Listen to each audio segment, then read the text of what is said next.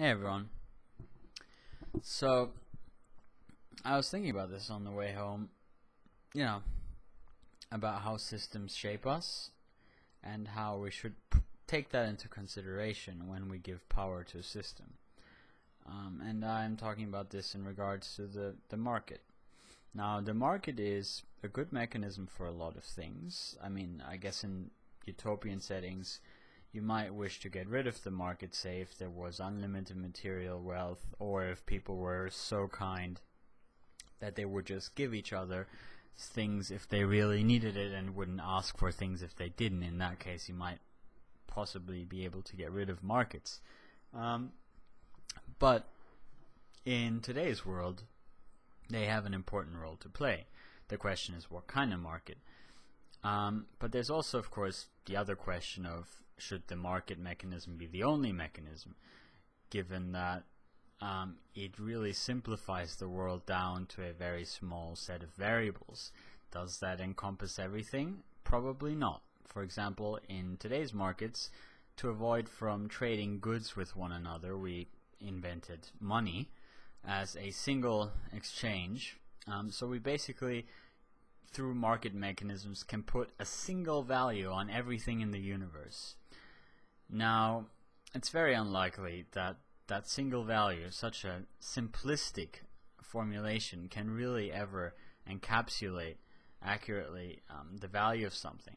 And for example, I think a lot of people would agree we don't really necessarily want to use the market as a mechanism for valuing human life in general.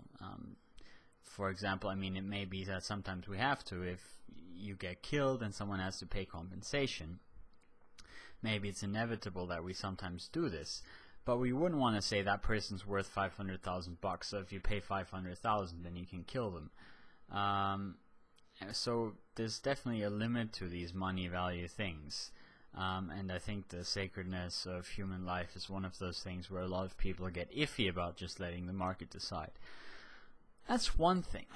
But the other thing that I think is usually falls outside the conversation entirely because people don't want to acknowledge it is the fact that when we live inside a system, when a system becomes as important as the market mechanism has for us, then that system begins to shape us. Now, if you ask an economist about morality, ethics, things like that, you usually get answers along the lines of, well, it's not the market's responsibility. People individually want to do this, that's their right, and they should be allowed to do so.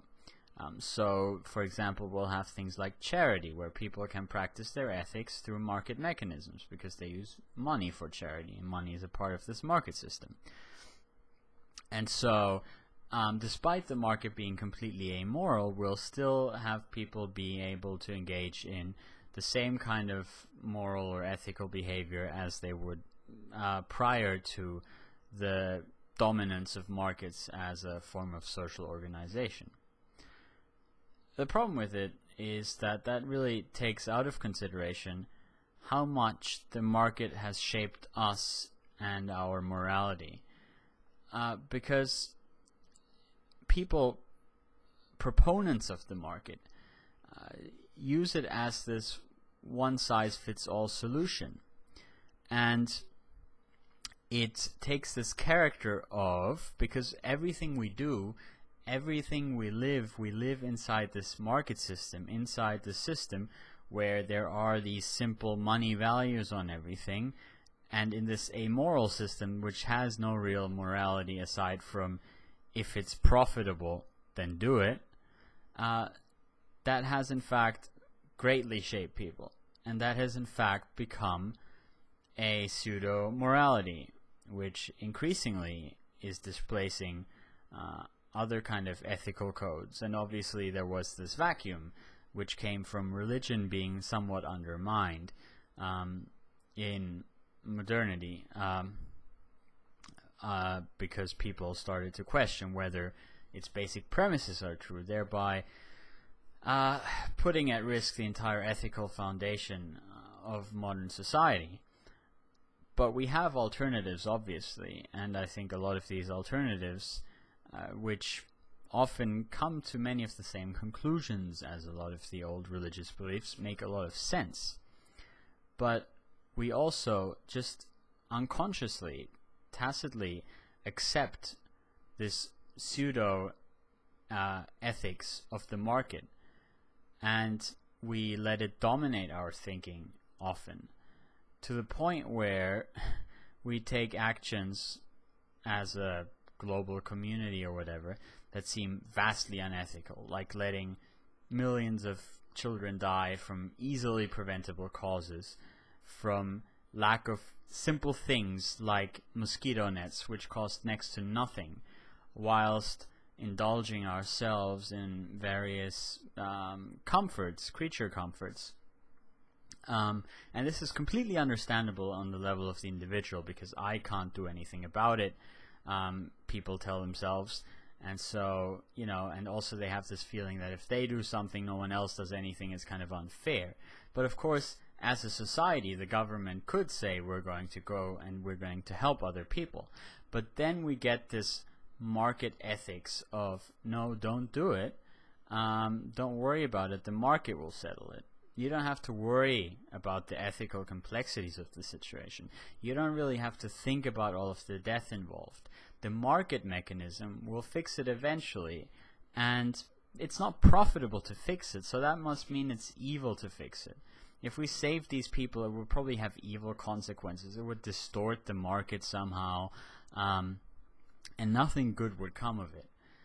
But that's really just, I mean, to me that's a fairly vacuous kind of assessment. And the fact that the market isn't pricing a human being's life, the saving of that life, which costs next to nothing, as highly as a tiny technological convenience, shows to me how insufficient the market mechanism is in this setting for allowing us to decide the ethical action, and even for allowing us to decide the efficient action when it comes to things that even most economists would agree are good things, like reducing total suffering or increasing total happiness. But despite this empirical evidence, we've really fallen prey to this mantra of the market and this total dogma. And when you talk to people, it's this underlying current which seems to often be reflexive more than something that they've adopted willingly. It just comes from everything we do being measured by the market, or being measured up to the market, or being put in market terms. It's this subliminal, almost, this constant propagandizing of the system, which in its own domain of pricing goods and services, all other things being equal, is a fairly good system that makes sense. But when it comes outside its domain like that, and goes into much broader ethical questions where it really shouldn't have any authority, then it becomes very suspicious to me, very suspect to me. And I don't think that we as a society have ever really made a conscious decision to allow this to happen. It's just happened because of how important the market has become, and how vocal its advocates have become, and how well represented its advocates are in the elite, because the elite is there because of this market mechanism. So I think it's not just the question of do markets make sense, what kind of market should we have, and just taking that issue aside from how we live the rest of our lives and pretending like we can just leave everything up to the market, not discuss it any further, and then live the rest of our lives like people before us did when they had their own ethical standards, without those being affected by the market. Because these market concepts, what becomes in the end just pure market ideology, affects every part of our lives and every part of our thinking. And I think we have to be very careful to evaluate whether whether these market ideas are playing the role that we want them to play in today's society, or whether they have exceeded the bounds of what is reasonable, and whether they've gone into areas where they are not only not optimal but almost non-functional. See you guys all later. Church of STFU.